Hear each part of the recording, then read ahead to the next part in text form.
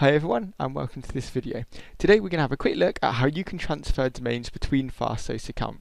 So to start, I'm going to log into the account that currently has the domain registered within it. So go to fasthosts.co.uk, go to login, and from here click control panel login. And on this screen enter your username and password, and that should get you logged in.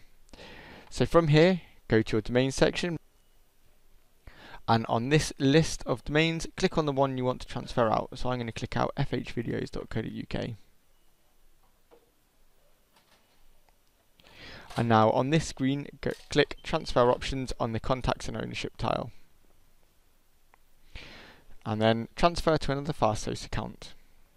So now we're going to need the account number from the other account, and I'm just going to log into the other account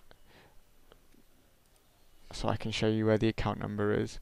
So this is the account I'm transferring the domain to, and you can see the account number. If you've not got access to the account you're transferring to, you're going to need to ask the recipient to get this information for you, but this is the number you need, and you drop the UK, so you do not need to enter the UK part at the start. So copy that and we'll enter it into that box there. And there we go. So double check the account number that you're transferring into and click continue. And as we can see here, that transfer domain between account is currently awaiting validation, so that's ready to go. Now if you accidentally transferred it to the wrong account number, or you wanted to cancel it for any reason before the recipient accepts, you can click cancel there, but once the recipient has accepted that, you won't have that option. So like I say, cancel is just there if you need to. If you need to come back to this screen, it's just the transfer tab. So now let's log into the other account and check on the status of that transfer. And as we can see at the moment, there's nothing here.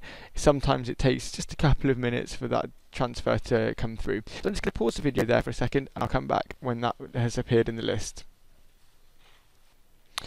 Okay, so it took a few minutes, but that domain transfer has come in now. So we've got two options. We can reject or accept.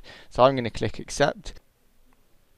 And then just as a quick warning, by accepting the transfer, you will be responsible for configuration and the renewal settings as well. So we'll just click continue on that one. And that's been accepted. And now if we go to the domain section, manage domains, it's not showing there just yet.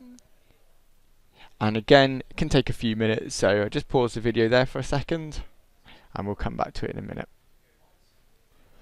Okay, now you can see that domain has entered the domain name section, so it's fully manageable and the transfer has been completed.